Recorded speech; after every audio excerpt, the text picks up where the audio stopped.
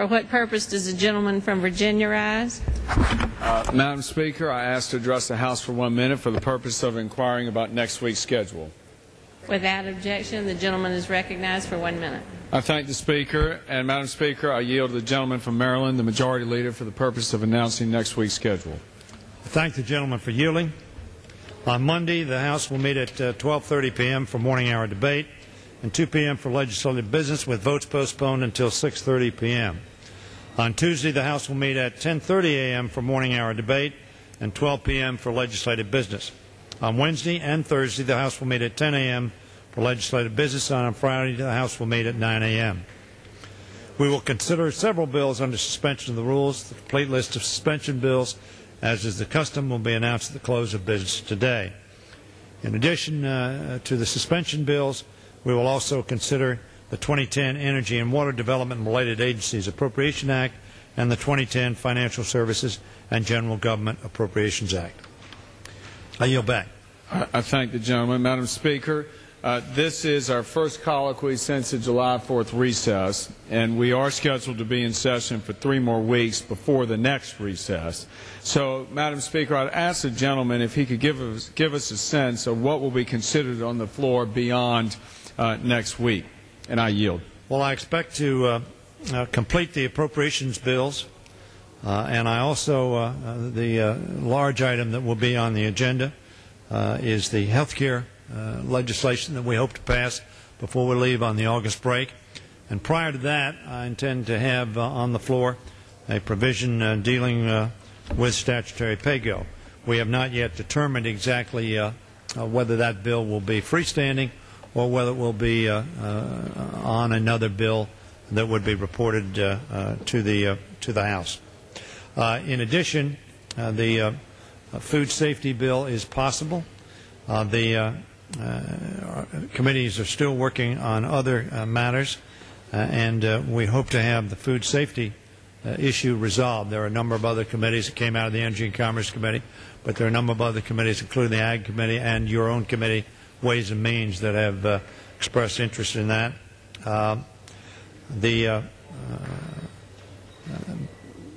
Those are essentially the items that we intend to deal with between now and the August break.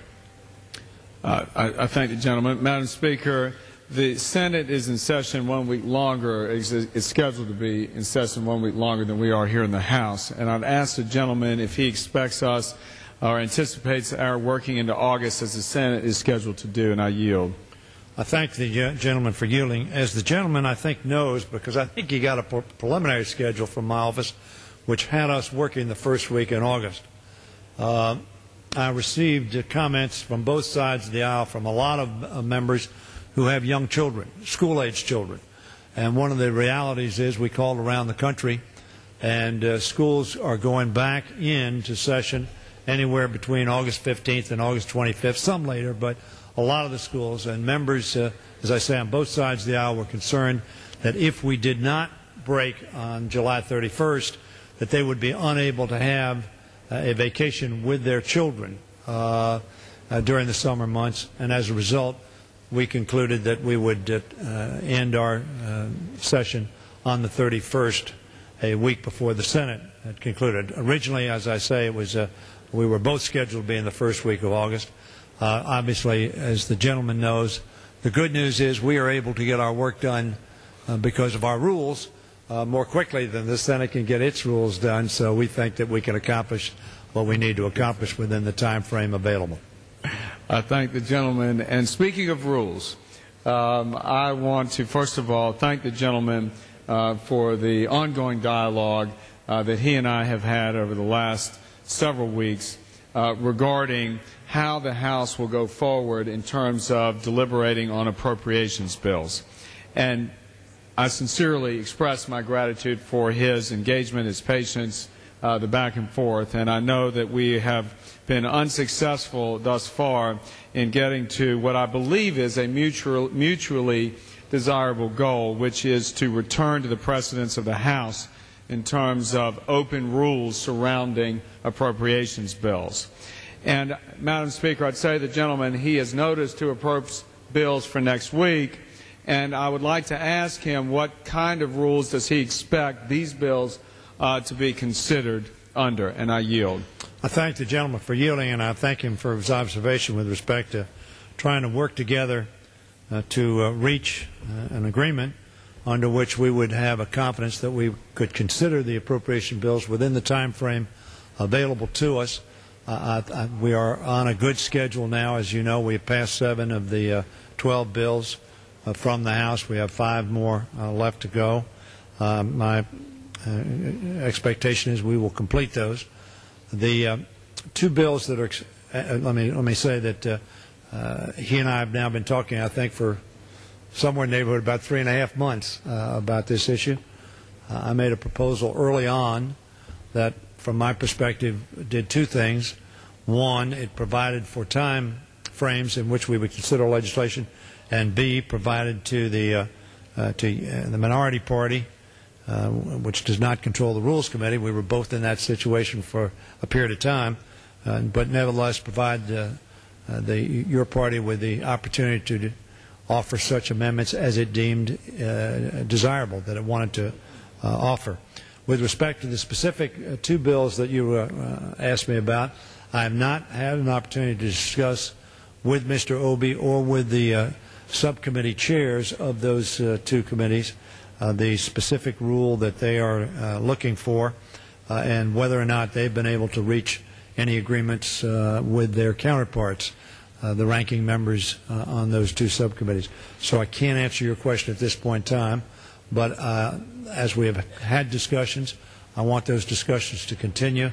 I will say to my friend that I had a discussion with one of your members who's on the Appropriations Committee today, who came over to this side of the aisle. We were talking about it, again, with a continuing effort to see if there's some way we can provide for the objectives of, I think, both of us.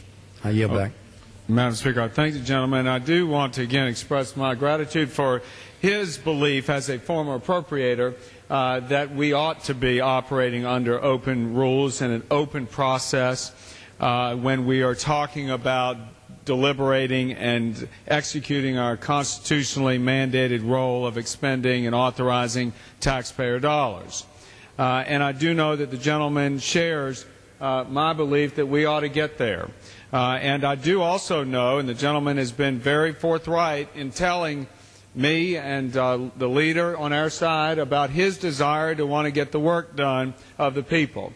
I don't think that we disagree on trying to get the work done. I do believe, though, that we do owe to the American public the ability to see our work and the ability to have a full discussion on the separate issues that surround each appropriations bill. And as the gentleman knows, even more than many in this House, as he has served here and on the Appropriations Committee, the precedence of the House is open rule. And he and I have had discussion about what perhaps our party did when it was in the majority. And during the Republican majority, the most appropriations bills ever to be considered under a restrictive rule during any one year was in 1997, when there were 4 bills discussed under a restricted rule, and that again was in 1997.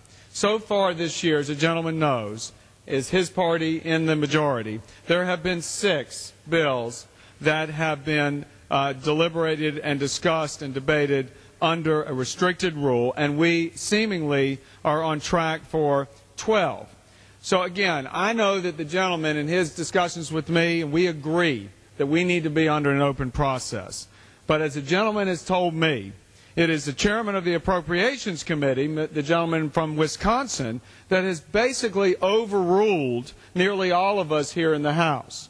And essentially, Madam Speaker, it seems that the gentleman who is the chairman of the Appropriations Committee closed down the process again this week, prevented members on our side and the other from exercising their constitutional duties while disenfranchising the millions of American citizens that they represent. So I, for the life of me, don't understand how it is that any individual, much less the chairman of the Appropriations Committee, is content to spend the taxpayer dollars without allowing there to be a full and open debate. And in fact, Madam Speaker, I would point the gentleman, the majority leader's attention to a quote from the gentleman from Wisconsin from October 6, 2000, when Mr. Obey of Wisconsin said, in the context of discussing the need for open and full debate, quote, "We have gotten so far from regular order that I fear that if this continues, the House will not have the capacity to return to its precedents and procedures of the House that have given true meaning to the term representative democracy."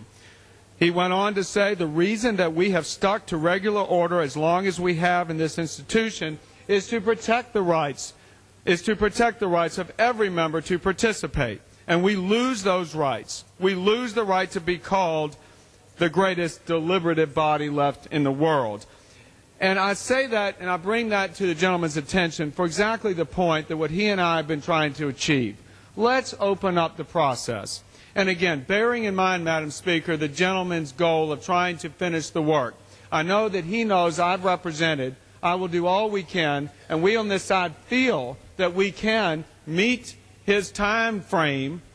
So I would say and ask the gentleman if he is still in the posture of being able to deliver the ability for us to have the choice of the amendments that we offer. So is it that if we were to now say, and I'm willing to offer this to the gentleman, if we were to say, fine, as the gentleman suggested 2 months ago outside the precedence of the House, if we were to agree to time limits, then we could have the ability to offer the amendments and have full and open discussion on the appropriations bills as he had asked several months ago, and I yield.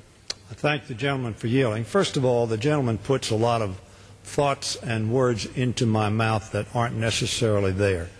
Let me say to the gentleman, as he knows, some 3.5 months ago, I did in fact come to the gentleman.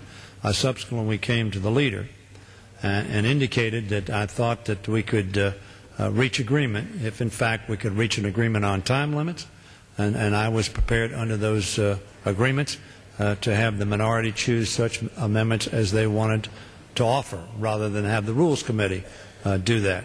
That offer was rejected, as the gentleman knows.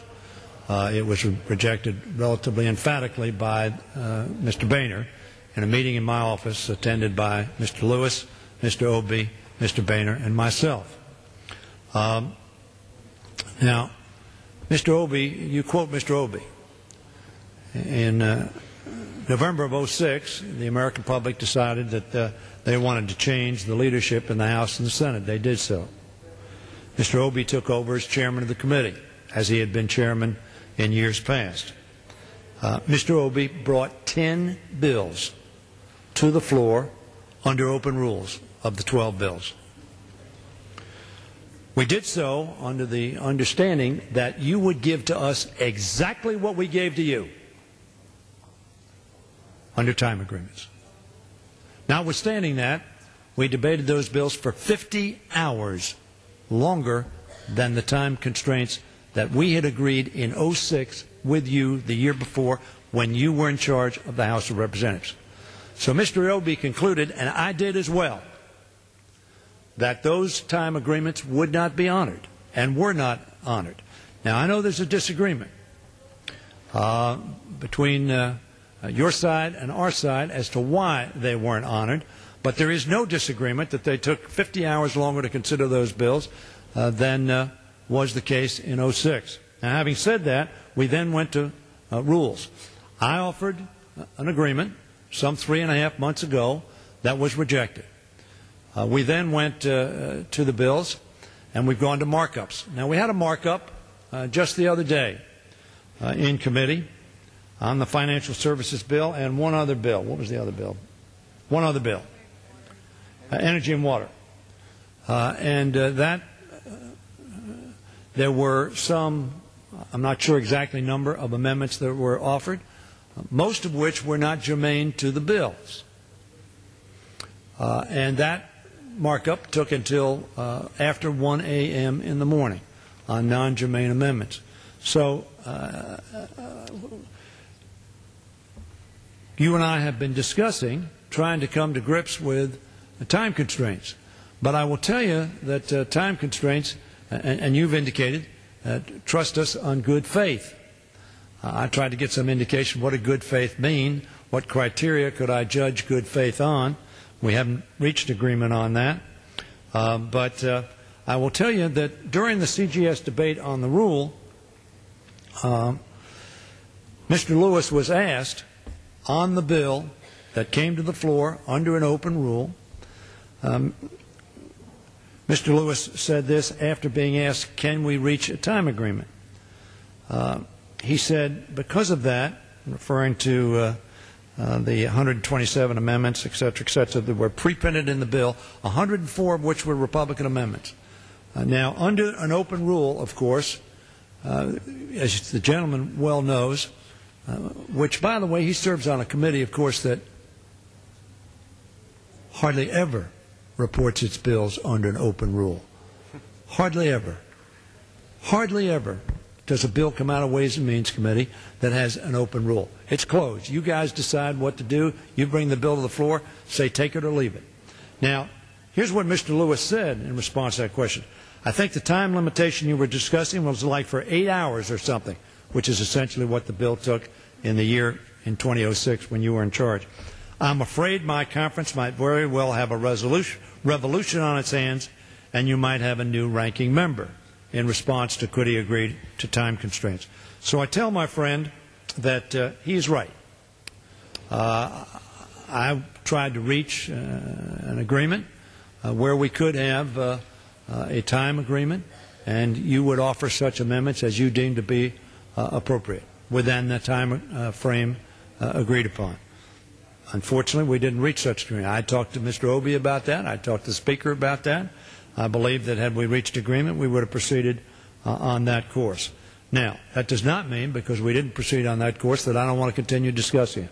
I want to assure the gentleman of that, because I believe that the more open our debate is, the better we are. The gentleman's correct when he characterizes my feeling as that. But it has to be within the context of being able to get the American people's work done in a timely fashion. I know the gentleman has indicated he agrees with that. So that, unfortunately, in 2007, the last time we really did appropriation bills, we didn't do them last year, again because extraneous amendments were offered to a number of the bills in Appropriations Committee, and we didn't move ahead on those, as you did not move ahead in some of your years. I think that was, from my standpoint, unfortunate. But I tell the gentleman in closing that I'm hopeful that, as we move ahead, we can do so perhaps through agreement. Now, in terms of Mr. Obey, Mr. Obey is the chairman of the committee. Mr. Obey and Mr. Lewis have talked. They have not reached agreement. As Mr. Lewis indicated, he could not. And frankly, the subcommittee chairman have not reached agreement. I'm sure that the gentleman understands, as a majority leader, I'm very concerned about what the chairman, both the committee and the subcommittee, feel in terms of how their bills are handled on the floor, and we try to accommodate them. Mr. Speaker, Mr. Speaker, I thank the gentleman. And listen, he and I have talked about Ways and Means, and again, he and I both agree as far as the duty of this House to deliberate on appropriations bills. Precedent has always been, by and large, for open rules. We have diverted from that precedent wholly at this point, and we're just trying to see if we can return back to some open and full debate around the bills. So I hear the gentleman, and as he properly says, accurately reflects discussions that have gone on between a variety of individuals. But I'm here to tell you, Mr. Speaker, that the gentleman has asked for us to commit, and he wants to know what is reasonable and fair and what our good faith means. So I would respond to the gentleman by saying this. Because we were unable to fulfill the full return to the precedents of the House, although I do think that the gentleman from Maryland would like to, because Mr. Obey has seemed to get his way in shutting out the millions of American people, I will sit here and tell the gentleman that in consultation with our leader, John Boehner, as well as the ranking member, Jerry Lewis, we are committed to fulfilling the leader's desire to finish the appropriations bills in a timely manner, but with full and open ability of our side to discuss the issues that we and our constituents feel should be discussed. So I would ask the gentleman, is he in the position to readily accept at this point the ability for our side to have 20 amendments, and give our side 10 minutes on each amendment to discuss those? That's a fair and good faith proposition, largely divergent from the precedents of this House, but in trying to meet the majority's desire to do what it can, the minority then proffers this offer, and I yield to the gentleman. I thank the gentleman for yielding, and I'll certainly have a discussion with that. It sounds to me a little bit like the offer that I made 3.5 months ago, so I certainly am going to consider it in light of the fact it sounds a lot like the offer I made, and I will be in further discussions with the gentleman. All right, I thank the gentleman, and at this time, Mr. Speaker, I'd like to yield to the ranking member of the Rules Committee, the gentleman from California, Mr. Dreyer. Thank my friend for yielding, and I have to say, Mr. Speaker, that as I listen to the very thoughtful remarks coming from my friend, the distinguished Majority Leader, I'm reminded that he came to Congress just a few months after I came in 1980, and I'm reminded how we stood here on opposite sides engaging in the first Oxford-style debate, if you recall, Mr. Speaker, if the gentleman recalls, on the issue of trade policy being used to enforce human rights. That was the discussion we had 2 decades ago. And I simply put that forward, Mr. Speaker, in an attempt to underscore the fact that we are both institutionalists. We both served nearly 3 decades here, and we feel strongly about this institution and about the responsibility that we have to the American people.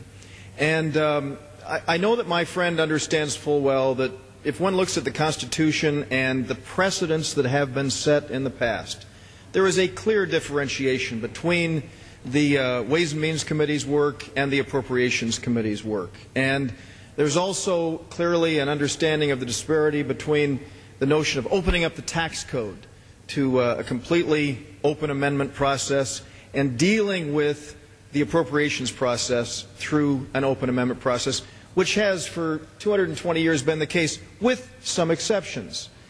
The interesting thing about those exceptions, and I know we've had both private discussions and we're engaging in public discussion now, and I thank my friend, the distinguished Republican whip, for yielding to me. One of the things that I believe has not been tried, I know has not been tried in this process, is to allow not the top elected leaders of the party to make these kinds of decisions, not even the chairman and ranking member of the full committee, but just to report to my friends here, Mr. Speaker, in the Rules Committee yesterday, we had earlier this week, I guess it was day before yesterday, we had an opportunity to hear from the distinguished chair of the Agriculture Subcommittee, Ms. DeLauro, and the ranking member of that committee, Mr. Kingston. And recognizing that there has been difficulty, recognizing that sometimes the appropriation process has, as my friend correctly has said, seen members engage in dilatory practices, Mr. Kingston made it clear that if we were to have an open amendment process, that he would do everything within his power to ensure that shenanigans would not take place on our side of the aisle that could delay the process. Because we all acknowledge that we want to get the work done. Mr. Cantor has said that. Mr. Lewis has said that. We very much want that to take place. What we're arguing is that if you look at when we have had structured rules in the past, they have in almost every instance followed the inability of the subcommittee chair and ranking member to successfully propound a unanimous consent agreement. And so while Mr. Cantor has just made an offer, I would like to I frankly believe that we should do everything we can to at least attempt, just take one of the appropriations bills and see if not the majority leader and the Republican whip or the Republican leader and the speaker or whatever, the top elected positions within our party, but rather let the subcommittee chairman make an attempt at doing that. And I say that, Mr. Speaker, because as we look at even the notion of what we began with, which was what created the high level of frustration for us, and yesterday I did a dear colleague explaining this process, the notion of somehow having a pre-printing requirement does create undue constraint on both Democrats and Republicans when it comes to the appropriations process. And that's what led to the over 100 amendments being filed, because of the fact that when we consider the bill that we just passed an hour ago in this House last year, the unfortunate thing was there was no chance for even perfecting amendments to be offered to technical concerns that were there. And in light of that, we felt very concerned about even having the pre-printing requirement. So my request would be, since we are now, unfortunately, having passed the 5 appropriations bills that we have, we are, I guess it's 6 now that we've passed, the 6 as of this afternoon, we are unfortunately creating what I'm describing as the new norm. And I know that as an institutionalist, the Majority Leader would not like to see that continue. And I hope very much, Mr. Speaker, that we are able to at least make an attempt to embolden our, as has been the case in the past, our chairs and ranking members of the appropriations subcommittees who are expert on these bills to work on them and work with our colleagues on that. So I thank my friend for yielding, and I hope very much we could at least make that attempt on one bill as we move forward.